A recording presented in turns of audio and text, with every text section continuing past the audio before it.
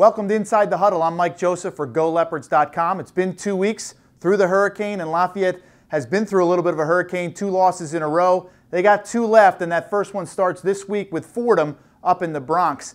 I talk each week about being on schedule, and that basically comes from play calling on defense as well as offense. If you want to start up here in the left corner, what I drew here is basically a play sheet, those big play sheets you see the coaches use on the sideline.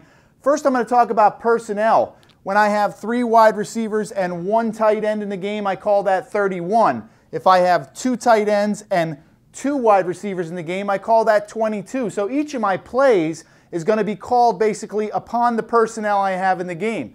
1st and 10, obviously that's the first play of the drive. I may have 5 or 6 or 7 or maybe up to 10 plays that I can use on 1st and 10.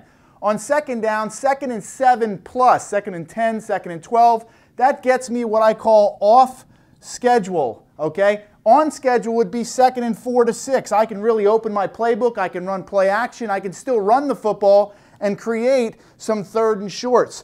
2nd and 1 to 3 is what I call a bonus down, a down where I could waste maybe a long throw or I can just run the football to get that 1st down. So on schedule, 2nd and 4 to 6, 2nd and 1 to 3.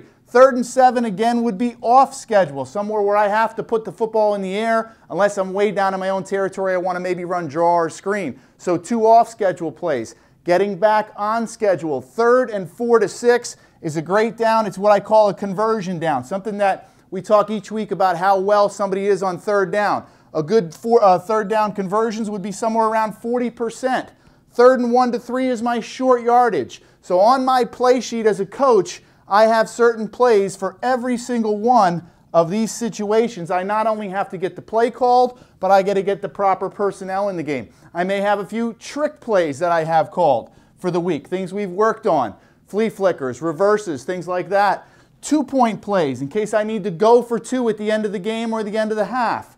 A 4th and short situation. I call a timeout. I want to get the proper play in. And then my last thing would be sudden change plays. Basically, we just got an interception or a fumble. We're in the opponent's territory. We want to come out first play off of that drive, what we call a sudden change play. So when you see a coach hold up that play sheet to his mouth and he's talking to it, or he's talking to his quarterback like you see in the NFL, this is the type of play sheet he has. He wants to stay on schedule. I'm Mike Joseph for GoLeopards.com up in the Bronx, Fordham.